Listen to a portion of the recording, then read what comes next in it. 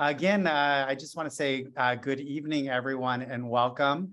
I will say it feels a little bit awkward to be back on Zoom again, but we did learn through the pandemic that sometimes Zoom actually works out. And for an event like this tonight, I'm glad to see over 200 families joining us. I just want to extend my big welcome to you from all of BRSSD. Welcome to the district.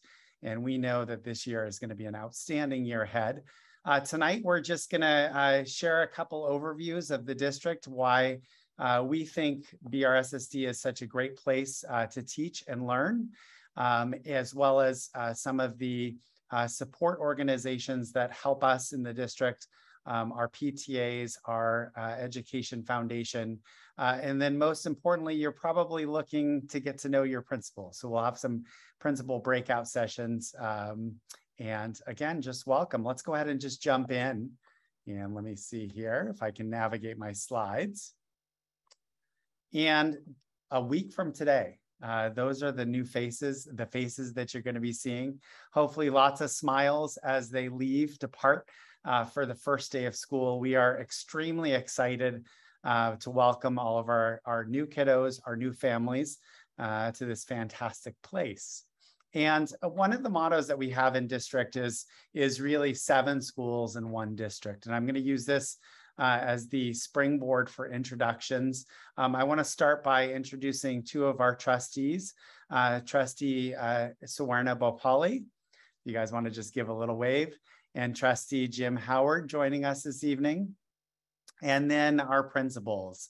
I'll just go across my screen. Principal Gwendolyn DeWeese at Cipriani, Principal Sabrina Adler at Ralston, Principal Gloria Higgins at Sandpiper, our new principal Talia Carter at Fox, our principal Carrie Amsler at Redwood Shores, Principal Charles Donovan or Chuck Donovan at Central, and Principal Ryan Hansen Vera at Nesbitt.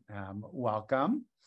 And a few very important guests joining us tonight.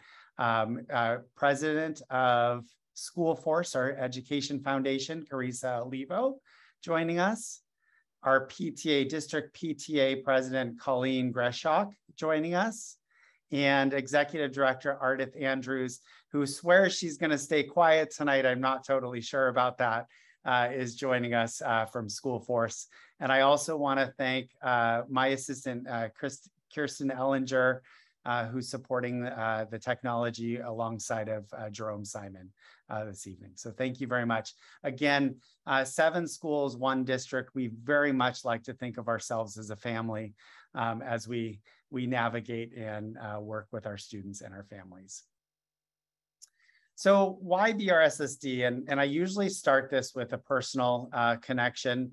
I'm still saying I'm a little bit new. This is my 3rd year as superintendent. It's wearing off, right, Gloria? But 3 years in, I know that this is true at this point, why I selected BRSSD and why you're going to have confidence sending your kiddos to us for their education. One is we have a very strong academic foundation. When you look at our achievements, which you'll see in just a minute, you'll know that your children will develop a very strong foundation in math, science, social science, all of the core academic areas. Our kids grow up to be proficient learners and they thrive. We have a very strong community, as Carissa, Colleen, and Ardith will share with you. Our PTAs are extremely involved. School Force, our Education Foundation, ensures that our children have access to lots of extras. It's us coming together as a community to support all of our learners. And also an important piece for me is kind of that 21st century mindset that yes, reading, writing, math, all of those academic content areas are important, but so are the other areas. Children's ability to think critically, to engage in engineering, science, technology, robotics, all of those other elements that we know contribute to a well-rounded education. And then finally, the piece I'd like to mention is we have structures that support teaching and learning. We are wrapping up our initial strategic plan and looking forward to developing our new strategic plan this year. So I'm just going to put a plug out there. Look for opportunities to be involved in BRSSD's new strategic plan. For the past several years, we've been focusing on a growth mindset for learning, a collaborative culture, sustaining learning environments that promote capacity and innovation. You'll see examples of those here in a bit. And really the idea that we're all global citizens, that when our children leave BRSSD and go on to Sequoia, they're going to go on to high school, college, and career. And really we're preparing individuals to really function in a global society. So really important pieces here in the elementary side. So I'm just going to talk a little bit about our programs. We have award-winning programs across all of our district. A few of them, our schools are not only state distinguished schools, but also national blue ribbon schools. In the county of San Mateo, they recognize, the San Mateo School Boards Association recognizes innovative programs. We've to date won over 38 Kent Awards. Our students are competing in VEX robotics. You'll see a picture here. They've competed at the World Championship level and have done fantastic work. Ralston Middle School received the Achievement in Motion Award. We compete yearly at the National History Day. Again, our scholars are doing really well there. And of course, the National Spelling Bee. We are engaged in so many different initiatives and activities where our students thrive. I want to talk about a couple of them in particular. The 2002 California Pivotal Practice Awards. Two of our school sites received these from the state of California. Redwood Shores Elementary for their support and their work during the pandemic to respond to students' needs. They had a team of educators that really came together to look at how to best pivot their practice to serve their students, as well as our district received a District Wellness Award.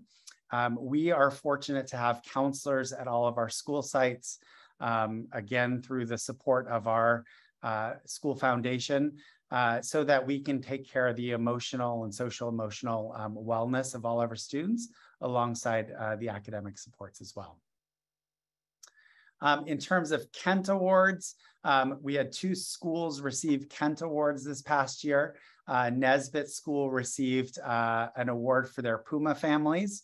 And Puma families, you see the picture there, is their kind of whole school gathering, but connecting kids and families with other kids and families so that there's that bond across the school. Sandpiper received the Kent Award for their Genius Hour, modeled after Google, where students pursue their passions, look at things outside of just the typical academic day and are innovative and creative. So congratulations to all of our school sites that received those awards. And this one's particularly meaningful. We had a group that was invited to Dallas, Texas. They received the Innovate Award at the VEX Robotics competition. And what I think is cool about this photo is the kids that are in it. You can see their excitement. Yes, they competed with their masks and all, but also I want to point out their mentor. Their mentor, who is now in high school, was a BRSSD student. Our students come back and they contribute to the community. So really glad to see that. And I think that's just outstanding work. As I mentioned, academic performance, we are extremely proud of how our students perform on state measures. As you know, the state has 4 or 5 components on their gauge. The green and the blue are the top of each areas. You see that in English language arts, and in math. All of our students across the board, when we say all, we mean all. All of our students are at the green and the blue as an aggregate. That is something we are extremely proud of and are continuing to build upon. And now I'm going to pass the torch to Trustee Bhopali, who's going to talk to us about the importance of parent participation. Good evening, and thank you, Superintendent Degora. I'm so pleased to join you all this evening for the new family orientation and to provide you with information on the importance of parent participation. I'm going to share with you tonight some of my own reflections on volunteering, and hopefully that will inspire you all to engage and volunteer in our school district as well. As you can see from the bullet points on the slide, there are many ways to volunteer: in the classroom, on PTA, on School Force, which is our education foundation. You're going to hear more about that, on district-wide committees, or even as a school board trustee. I'm going to talk briefly about these and tell you a little bit about my own journey and why I believe parent participation is so vital. So again, my name is Suwarna Bhopali. I've been serving on the Belmont-Redwood Shores School District for the past 9 years. But even before running for my first election in 2013, when my kids were 3 and 5 years old, they're much older now, I was a very involved parent in our schools as a room parent, an art and action docent, and a member of the site council. I truly enjoyed volunteering in the classroom, not only because I was able to get to know my children's teachers well, but also because I could interact with my children's classmates and their parents. And like a lot of you, when you're new to a school, creating that sense of community is so important. It's important to the well-being of your children and yourself. Another way that I got to know the community was attending PTA meetings and then serving on the PTA board. And over the years, because of my legal training, I served in various positions like parliamentarian and middle school liaison. But the friendships that I made with PTA parent colleagues were invaluable. And I'm good friends with them today, over a decade later. I so enjoyed collaborating with PTA parents to bring about enrichment programs like robotics, as Superintendent Degora mentioned, and others as well. But later in that first year of mine in the school district, my child's school principal asked me to join a district-wide committee as a parent representative.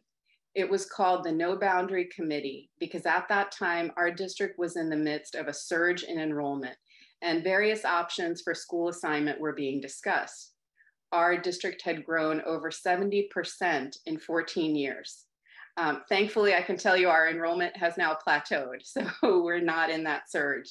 But I really enjoyed participating in that committee and in those discussions because I was able to meet parents from all the other school sites, learn about the various programs in our district. I also got to know school board members, which is how I actually was inspired to run in 2013. I'm so honored to serve as a trustee in our district, to represent the voices of our students, teachers, staff, and community, to make substantive changes such as building our K-8 schools at Nesbitt and Sandpiper, and to move forward policies like our strategic planning efforts. But I'll tell you, in whatever way that suits your family, suits your schedule, I just want to make one message clear. Volunteering in our school district is so important. In any school district for that matter. Your volunteering contributes to our school communities. It creates a sense of connectedness for yourself and a sense of well-being for your children, which is so important, especially as we've realized during the pandemic and post-pandemic we'll see as well. And if you do all those things, I promise you, you will have a really good time doing it. You will make some very good friends. And now I want to turn it over to my very good friend and colleague, Dr. Jim Howard. Thank you, Suwarna. I pretty much am going to say the same thing. I think that I'm so excited and happy for you all to be starting school for the first time for some of you, or starting a new district for some of you. It really is a special place. And I encourage you very much to just jump in, get involved, participate as much as possible, build community.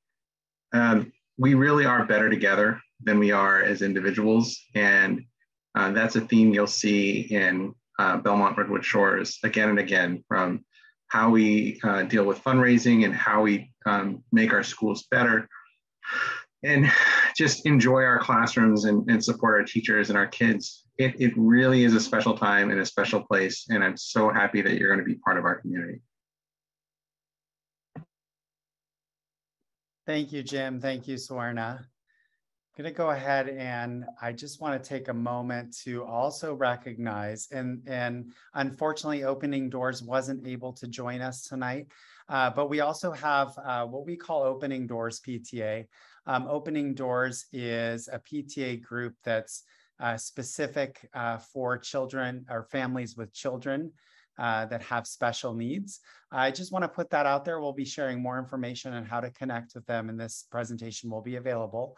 But you can visit openingdoorspta.org for more information and information. We'll pass that along as we're able to as well.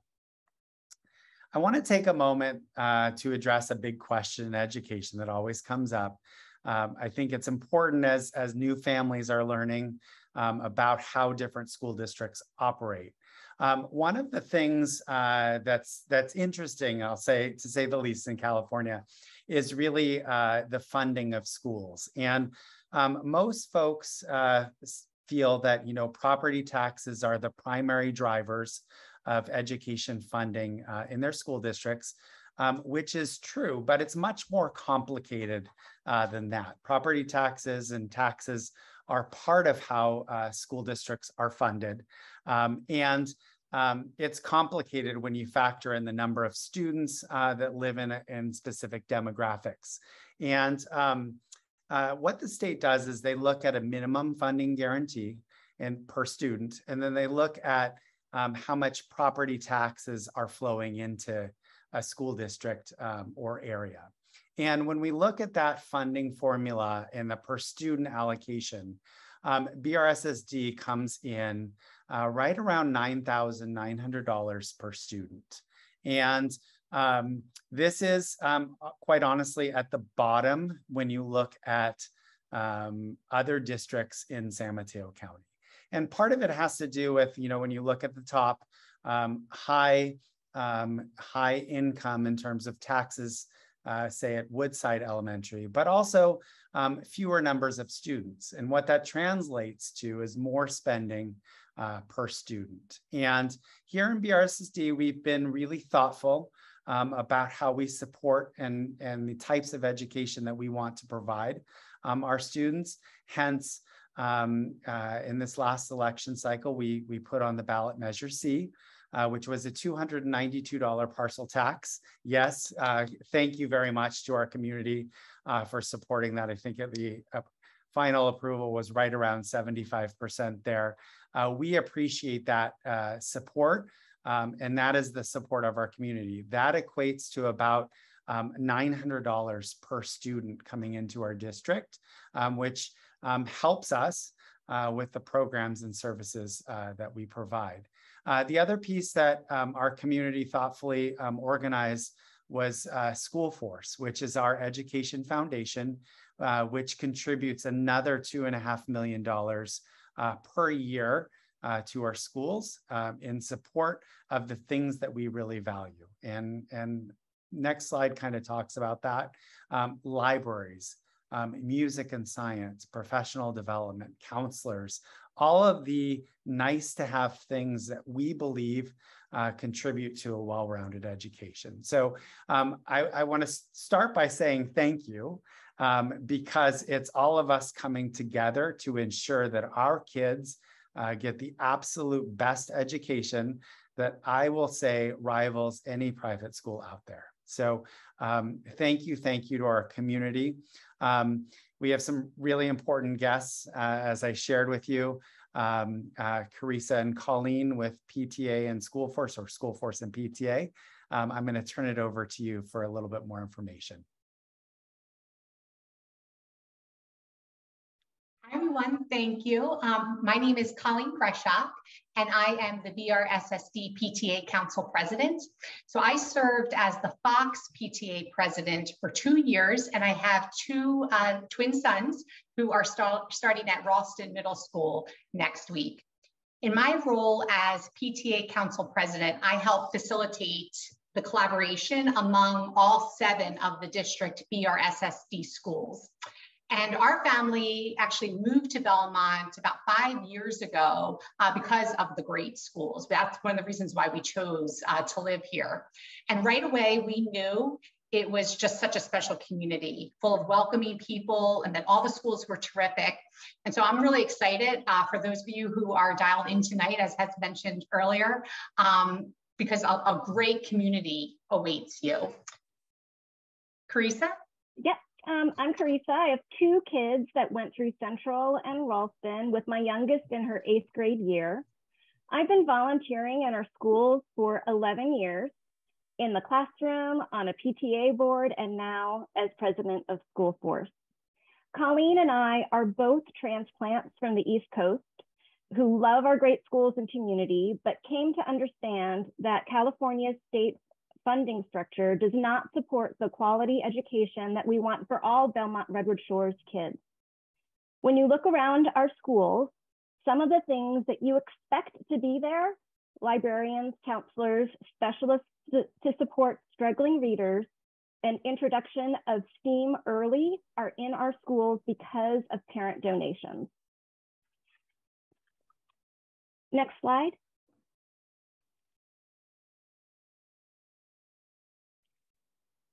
Parents make a difference. School Force and PTA have hundreds of district parent volunteers, and we've raised over $3.5 million last year for Belmont-Redwood Shores School students. The Education Commitment Campaign, which runs from August 1st to October 31st, is a key component of our success. During the ECC, our PTAs and School Force ask for parent donations that make a direct and significant impact on our schools. So we encourage you to donate at whatever level is possible for you. The suggested donation is $1,800 per student, and your donation supports both the PTA and School Force. The first $250 of your donation per child, regardless of how much you donate, goes first to your child's school PTA. The PTA needs to raise our funds by October 31st, since we purchased the supplies and pay for the experiences in the current school year. The remainder of your donation goes to School Force. So together, the PTA and School Force collaboration provides each student with the most well-rounded educational experience possible. So I just wanted to go a little bit more into the specifics about how our 2 organizations work together and our partnership. We have 2 very distinct yet collaborative roles in our district.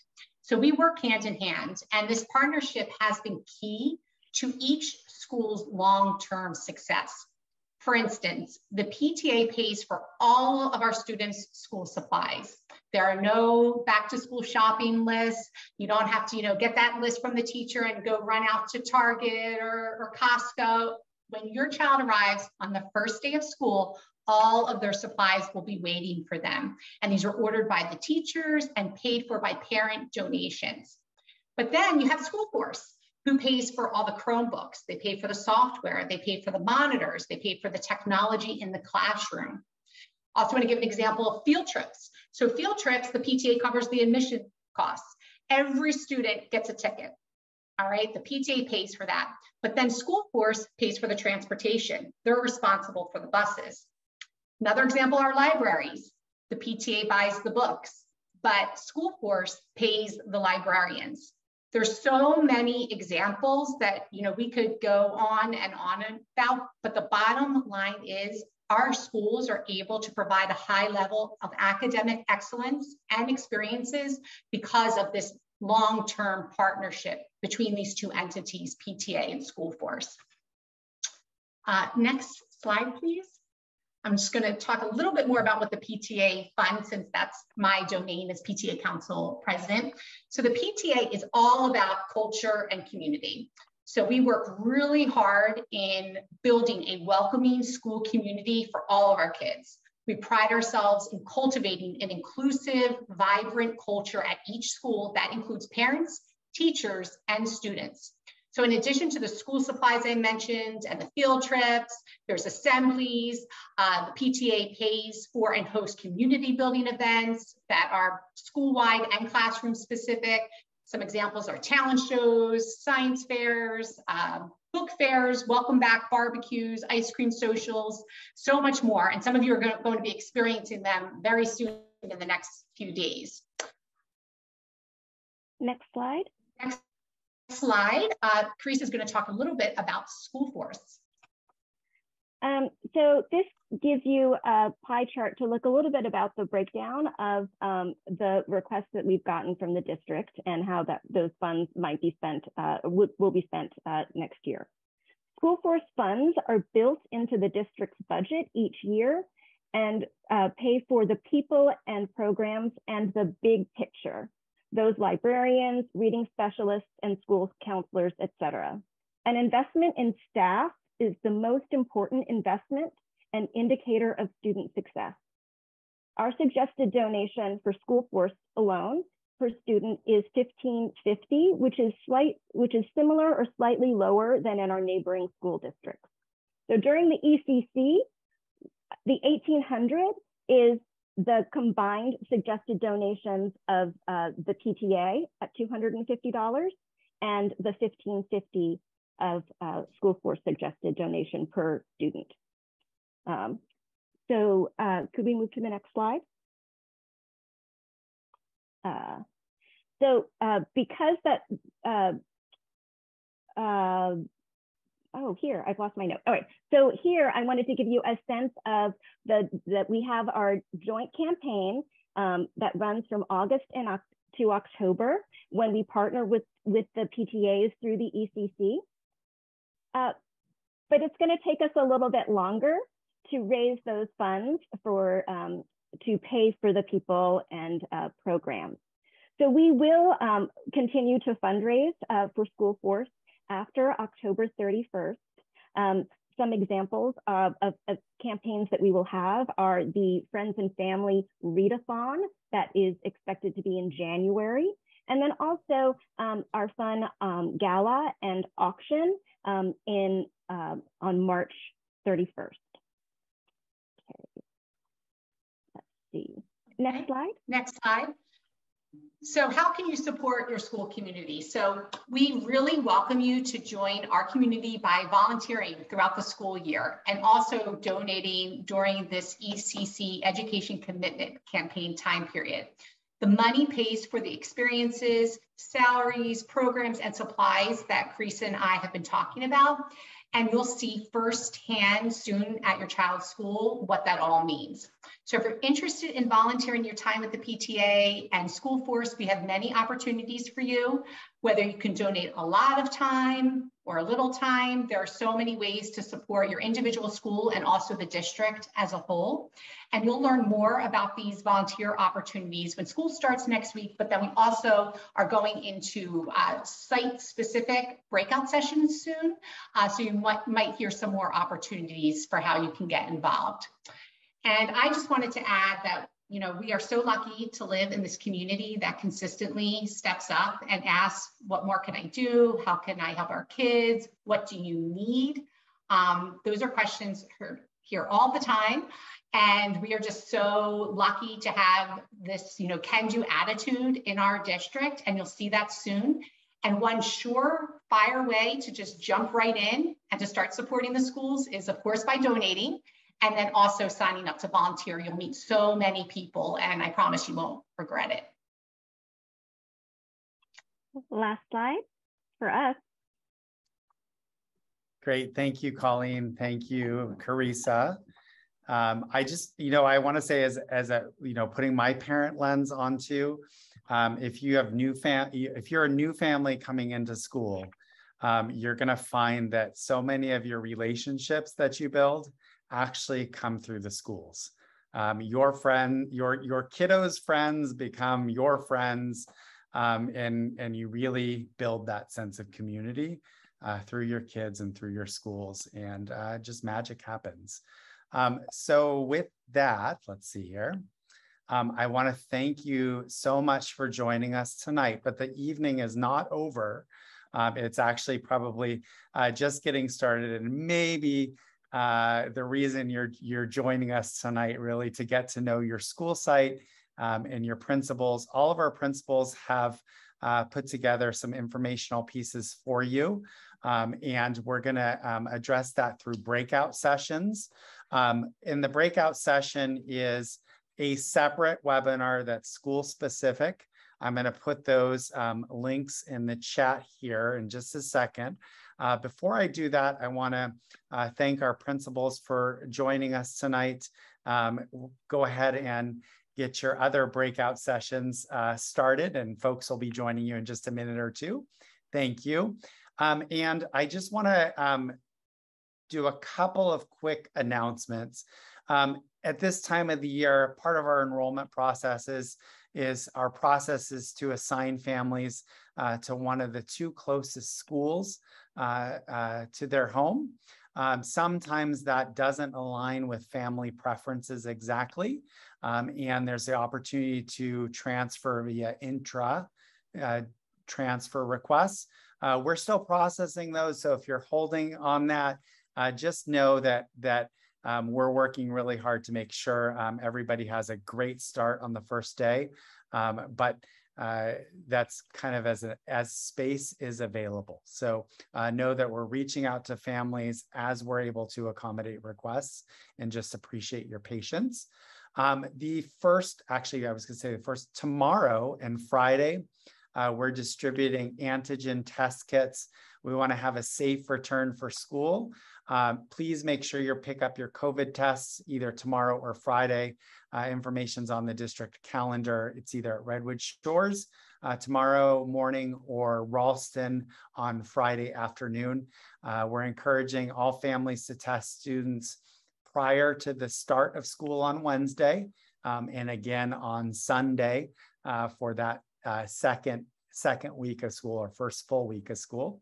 And then finally, you're going to see some communication from me just before the start of school, asking you to submit your first day of school photos so that we can do a little photo montage to share with our community. Please snap those first day of pictures and share them with us so that we can share them with our community.